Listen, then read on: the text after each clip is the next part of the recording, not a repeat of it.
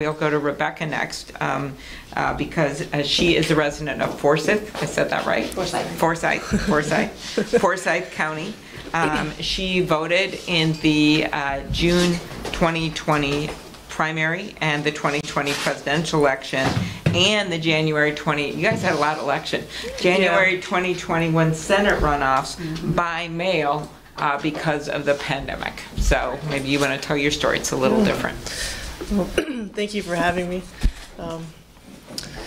My name is Rebecca Thompson. I've lived in Georgia my whole life. I've been a resident of Forsyth County for the last 2 years. I voted absentee in the primary and general. I didn't want to vote in person, mostly because of COVID, but I also wanted the opportunity to study the ballot.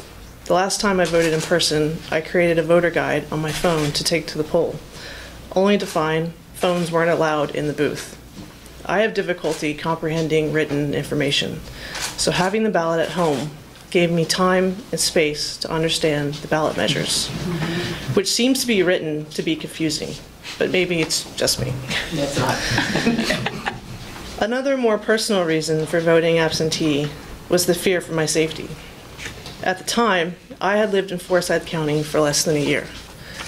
It wasn't uncommon to see Confederate flags perched in front of homes and businesses and on the back of pickup trucks.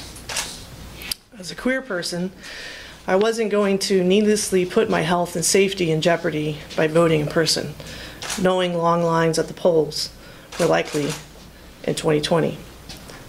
I wanted another means of having my vote cast, because as a member of the LGBTQ community, the longer I'm in an unwelcoming, even hostile space, the greater chance of something bad happening to me.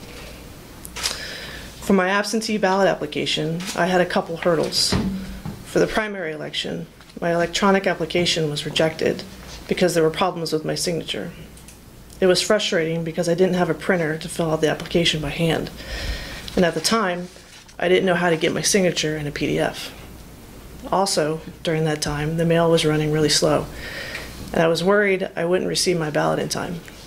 Luckily, a couple weeks later, the Secretary of State's office mailed me an application, and I was able to try again.